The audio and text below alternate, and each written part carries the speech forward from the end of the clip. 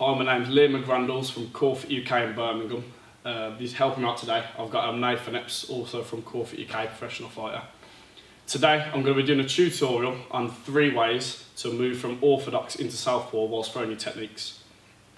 The first one I'm going to do is starting an orthodox stance. We'll throw just a basic combo, jab cross left kick, and then land into southpaw from there. Okay, so do that first. 1, 2, switch, left kick, then land behind. The bonus with doing this is that when you throw a left kick, landing behind you is more natural than landing in front. So in this way, it flows quite well and you can really easily get to this southpaw position. Now from there, okay, we're going to use this angle change, okay? So in southpaw, there's a lot of different shots that are like available from different angles and you can make the most of that if you're comfortable in this position.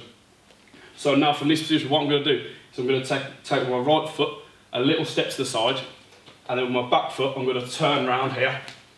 Now this angle I've created, coupled with the angle that the orthodox fighter's body's positioned at, means now if I throw a left kick, it's going to land right on the front of the stomach. The benefits of this is a lot of things. Landing the shin in front of the stomach, it hurts a lot more.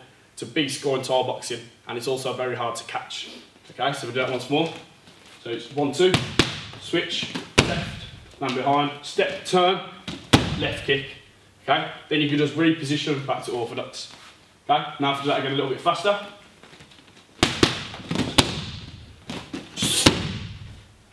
And shows it very effective.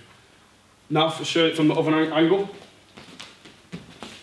So it's 1, 2, switch, kick. Make sure you come from this position, step, turn off, left roundhouse.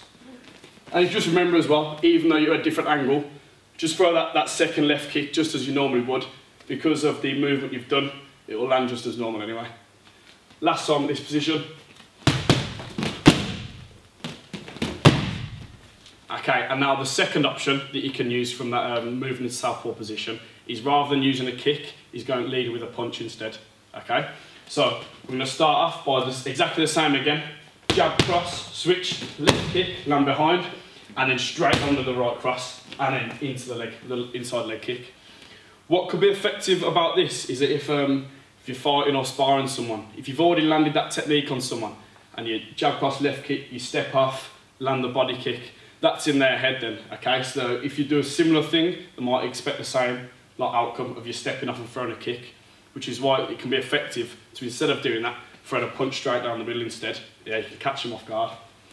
So here, 1, 2, left kick, behind, straight down the middle, then back down to the leg, okay?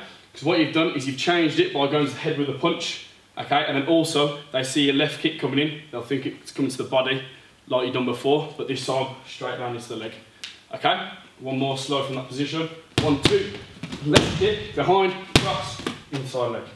Okay, now if I do that from this position but a bit faster now. Okay, now if we change angle. 2, left kick, and cross, inside leg. Okay, and you can also, from that southpaw, a lot of the time you can almost make it look as if the kick's coming and then throw your arm out, okay? That turn of the hip, again, they've seen a left kick come before, they most likely will think that's coming again, and then straight down the middle of the punch. Because a lot of the time when people go to block a kick, their guard might come a little bit loose, and that's where you can land a shot down the middle. One time again there, kick, cross, inside leg. And now last time a little bit faster. And now the last option that you can use for using this combination from moving into orthodox into southpaw is changing it up again. So this time, after for the jab cross left kick, I'm now behind, okay? And now so far they've seen a straight come in, a body kick come in, okay? So we're going to use the hip here to fake that again, and then we're going to drive straight up to the head with a front kick, okay? What you do is you want to be very direct, accurate as you can, straight down the middle, generate as much force as possible straight to the head. Okay, so again that's slow. 1, 2, left kick, land behind. They think a body kick, inside leg kick might be coming. Fake that there with my hip, and then drive through with the front kick. Okay, once more slow. Okay, and now a little bit faster. straight through. And when you're doing that fake as well, you want to make sure you're not doing it too slow. If you're doing the fake slow, it's obvious that you're going to be doing a fake, okay? You want to make them flinch. You want to convince your opponent that a kick's going to be coming in. Yeah, you want that reaction where they're going to be lifting and they're going to be flinching, their guard opens up, and that's where you're going to land that front kick down the middle. So if we change angles now, slow again from here. 1, 2, kick, fake, front kick. Okay, you want that flinch from them, and then you can drive it through. Again.